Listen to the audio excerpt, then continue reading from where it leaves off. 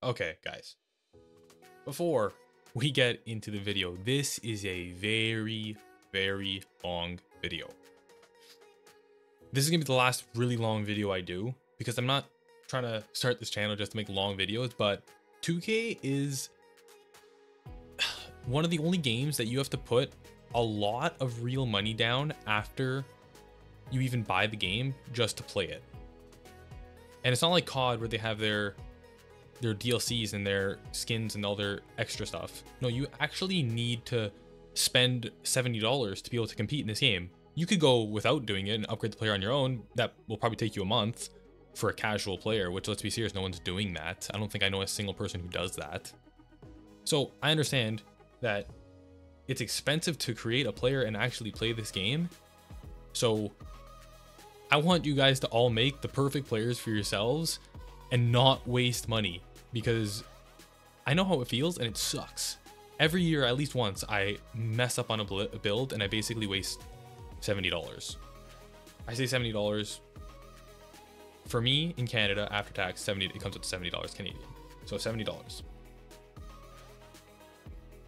Now, you'll probably get bored if you just sit here and actually watch the video. I don't have much gameplay or anything. It's a lot of looking at the builder and the animation screens and a lot of basic stuff. So I suggest you honestly just put this on over the background of whatever you're doing. Maybe you're grinding your badges. Maybe you're just playing some park by yourself with randoms, or you're playing with your friends, or who knows what you're doing. Maybe you're versing Disco and you're just shooting over his head every possession. But keep this on because it's more my voice that you need to hear than the actual gameplay. And if you do watch the video all the way through, it's probably going to be just under an hour, but around 45-ish minutes.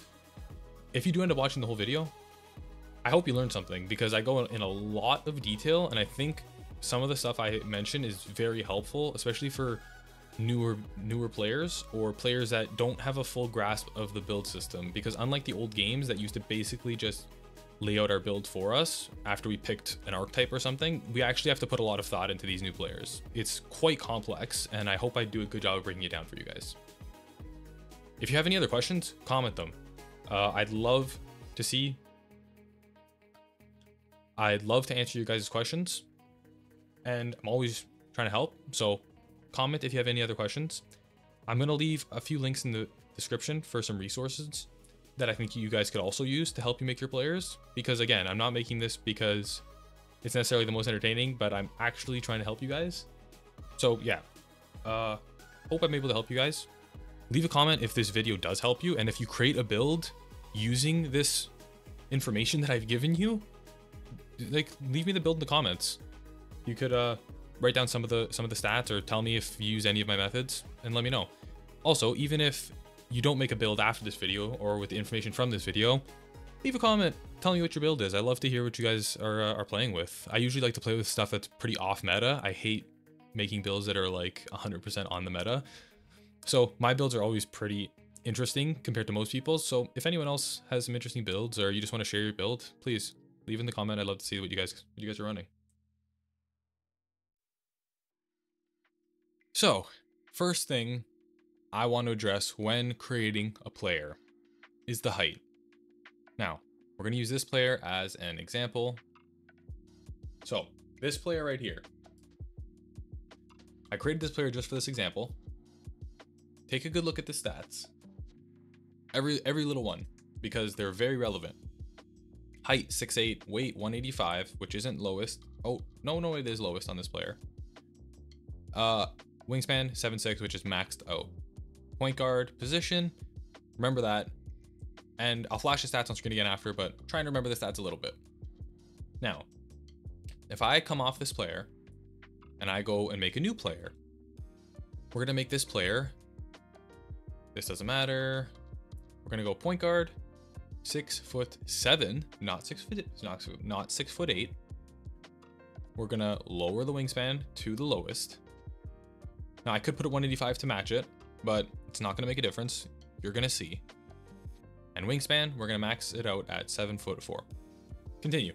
Now, I'm going to try and match every stat from the 6'8" player on this player right here. So, close shot was a 62 on the last player. I actually have a picture pulled up, so I have the exact stats right beside me. Driving layup, 80. Driving dunk, 75. Standing dunk, 60. Post control was a 92, which I believe is max on this player. Yep, 92, max post control. Mid-range, 76. Three-pointer, also 76. Free throw, we have free throw at 71. Pass accuracy at 91. Ball handle at 85. So 85 ball handle. Speed with ball, 75. There's a 75 speed with ball.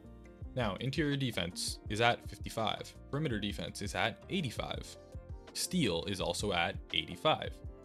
Block is at 30, which that's not an actual good threshold to have for the stat, but that's exactly what the other player had, and we're trying to match the stats exactly.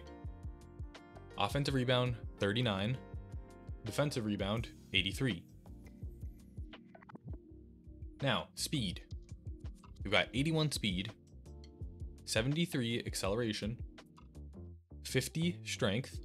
We're gonna go straight to stamina here, max out the stamina, and then vertical, 61. So the stats are identical, except vertical can't go up. Now it doesn't seem like a lot, but it is. Vertical is a fairly expensive stat as well. It's a pretty middle of the line in terms of being inexpensive or expensive. So only being able to get 61 vertical where we had 80 on the other player is pretty insane. This just shows you that both of these players with the same stats, they can't get exactly the same number of attributes because of their height, and that's the only thing that's different. Now the weight's different too, but I can show you if I put up the weight to 185, it doesn't make a difference. I don't unlock anything. I unlock a few more stats, but they're not going anywhere.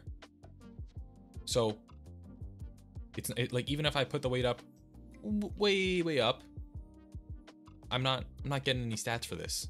Nothing's changing. All this shows is that making the player smaller is giving us less attributes. Now, this isn't true for every height combination. It's not true for every build. It depends which stats you upgrade. There's a lot of things to factor in, but I want you to understand that that is something that could happen. So when you're making your player, let's say you have this dream player in mind. This is the player I want. This is the height I'm thinking of. Don't just settle for that. Check the build at multiple heights, because you might get more attributes at one height and be able to make the player just as good, but then just have additional attributes to make them even better. And you still have the player you want, but you have more attributes to work with now. I'm going to show you the same thing at 6'8", 6'6" now. 6'6", lowest weight, max wingspan. Now for this player, I could go up to higher weight just to match the defensive rebound stat, which was 83, which we'll do that. I'll show you lowest weight after as well, but we'll do this for now. And let's match the stats. Max out the defensive rebound. We're going speed, 81, acceleration, 73, strength up to 50, max out the vertical. And you're gonna see same thing with the 6'6". It's actually a little higher than the 6'7", but still, it's not the 80. So it's not a set in stone rule that the smaller, the less attributes, but different heights have different attribute potential, which can definitely change the kind of player you make or what height you make your player at. Because why would I make a player at 6'7" if I'm not getting as many attributes as a 6'6" or a 6'8"? The 6'6" gets more attributes, and so does the 6'8". So for me, I probably wouldn't make a 6'7" for this kind of build. Now, depending on the build you're making, that could change. If you're making a lock, I've heard a lot of people making 6'7" locks are a little bit quicker than the 6'8s. And there's a lot of different things you have to take into account, but that's why I said for every build you're making, check every height, because this isn't me saying, oh, this height is bad. This is me saying this height is different. So think about the fact that it's different, and when you're making your player, check the different heights so you can make sure you're just getting the most attributes for the kind of player you want. Like, if you only need 85 ball handle, then you can go as high as 6'8", but you don't have to go 6'8". if you can make a 6'6 player that has the same stats that you would get at your 6'8, or if you can make a 6'8 that can get the same stats that you can get with your 6'6, but plus more, why not go with the 6'8? If you're going to go with a 6'6 player that only has 85 ball handle anyways, and then you're able to get more stats at 6'8, then maybe it's more worth it to make the 6'8 over the 6'6, because you still get the same ball handling stats, you still get the other stats all the same, but you might be able to unlock more at that 6'8 height. That rule doesn't apply for everything. If I need, so this 6'6 player, I'm going to take off perimeter just for now. This 6'6 player could get 91 ball handle. I think it goes up to 93 on a 6'6 player. So I can get up to 93 ball handling on a 6'6 player. So obviously, if that 93 ball handle is important to me, then of course I'm not going to make a 6'8 player. Obviously not. So don't hit me in the comments with that. I'm talking about if I'm only going with 85, maybe it's worth looking at the 6'8. Maybe it's worth looking at the 6'7. Depends on the player you're making. Just check every height before you finalize your build. You don't want to waste VC.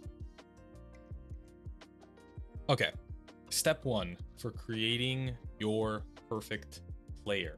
We have the planning stage. This is the most important stage out of everything you're going to do when making a player in basically any 2K game.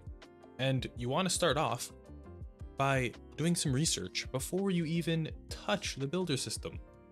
Now, this is what I recommend you do. You want to focus on 4 things. You want to focus on what playstyle are you going to make your build for? Are you going to be a playmaking kind of player, a pass first player? Are you going to be a ball handler who looks to score first? Are you going to be a wing player, a role player? Are you going to be a big man? Are you going to be a popper? Are you going to be a slasher? You got to figure it out. You got to figure out what kind of player you want to make. Next step, badges and animations. Go into my career, make a new player if you don't already have one. But if you do, that works too. Go to the animation screen and go to the animation store. Go to playmaking moves, scoring moves, dunk styles. You can, or sorry, the dunk animations. Find the animations you want. All the animations you would like to have on your build, whether it's really high animations, it could be like the top of the line dunk animations, or it could be the bottom of the barrel dunk animations. It could be the highest end jump shot animations, or it could be the lowest one. Same thing with playmaking. It could be the small guard, high dribble animations, or it could be the lower 75, or the lower 70s rated drill moves. Anything that you think you might like to use, write it down. Write down the requirements, whether it's a height requirement, if it's a dunk package, it could be a dunk requirement and a vertical requirement. It could be for ball handling, a speed with ball requirement. It could be a ball handling requirement. It could be a speed or acceleration requirement. Write it down. Any animations that you might want to use, write it down. If you don't know what animations you want to use because it's your first build, I recommend you go to the 2KU and create a player. I can link another video in the description on how to do that. I'll find a video, I'll link it for you guys. But use the 2KU because it's a huge help to test out your player before you actually build it. Next, after you figure out what badges and animations you want and what requirements you need for those badges and animations, the last thing you need to do is pick up a little bit of game knowledge. Learn a little bit about the game, how to play at the level you want to play at. If you want to be a very competitive player, then you need to search up, you need to watch videos of competitive people. You need to watch gameplays of competitive people. You need to see which kinds of things are being used at the levels you want to play at.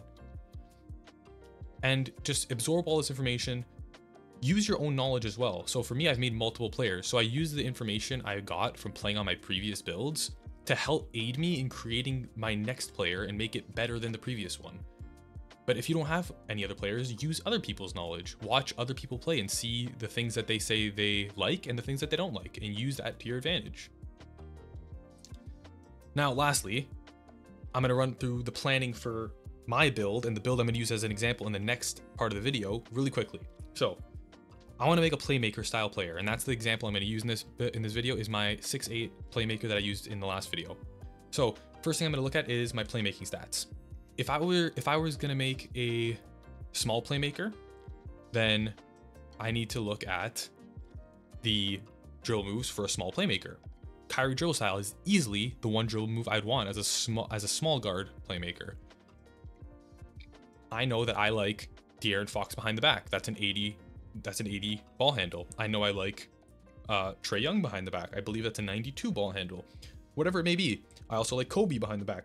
Look at the animations you want, get them. So for me, I looked at the animations I want. For playmaking, I put them down. That includes badge attribute requirements and animation attribute requirements. Look at both. Next, finishing. Okay, after figuring out exactly what playmaking badges and animations that I want and what I need to unlock them, we're gonna look at the finishing. So coming over here to animations, this is actually the player that I did make, dunking.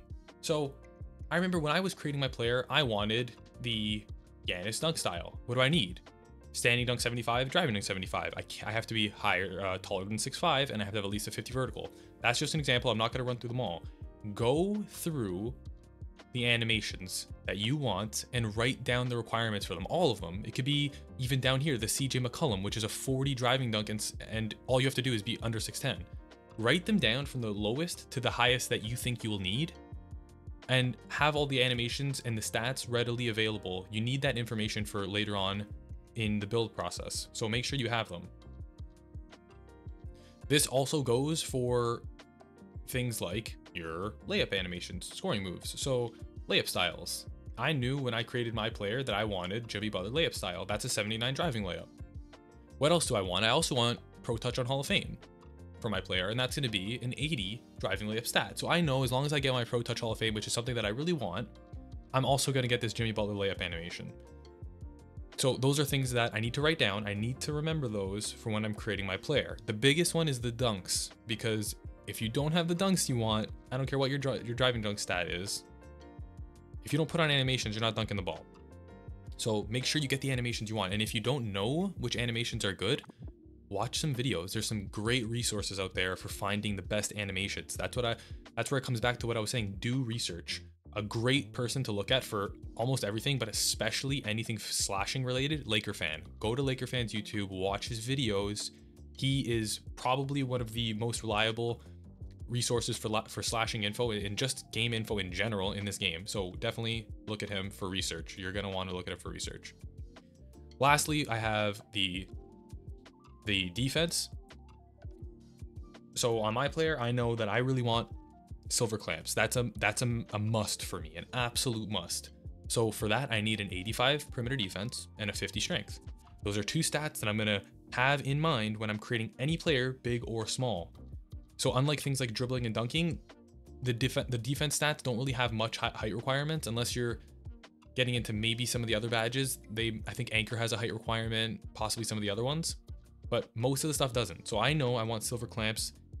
85 perimeter defense and 50 strength are two stats I'm going to keep in mind when I'm constructing my player. Next, I want interceptor at a decent level. Interceptor is an important badge to me, so I'm going to look.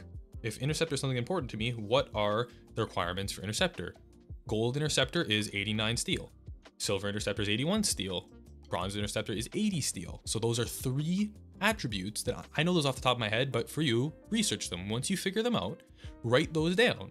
So when you're creating your player, you know which thresholds you need to hit to get certain badges. Now, badges aren't as bad as animations, because badges you can see on the right side of your screen while you're actually in the builder. So you can see them in real time. Animations aren't really that easy, so you're gonna wanna make a list of animations more than the badges and make sure you have that animation info readily available when you're creating your player, because it's very important, especially for the end process of creating your player. The last thing I've talked about is physicals and shooting. Physicals directly tie into some of your other stats, such as like vertical directly tie into some of your dunking stats. Speed and acceleration might tie into some of your dribbling. Like I know you need speed to unlock speed boost on certain levels, and acceleration unlocks you some badges like fast feet and blow by. So those are things that aren't as important to focus on right now when you're planning. You kind of have to play with those as you make your player, because those physical stats are going to change depending on the height you make your player as well. So physicals done, defense done, finishing done, playmaking done. I have that planned out for my player. I know what the main things I'm looking for are: the animations, the badges, everything. Lastly, shooting. Not going to talk about that too much right now. I'm going to touch on that in the next part of the video, so just, you know, wait for that. And finally, after having finished planning the player, we're ready to go into the builder. Now, I don't know if I mentioned this in the next part, but you're going to want to play around with all the heights. The big thing to remember is 6'4" and under is considered small guards in this game because they have different animations when it comes to dribbling and jump shots. And then 6'5" to 6'9" is like a swing player or a wing player. They have different animations for dribble moves and jump shots as well. And then 6'10" and above is a whole other thing for jump shots. Dribble moves is not that big a deal because you don't get that many dribble moves unlocked at that height.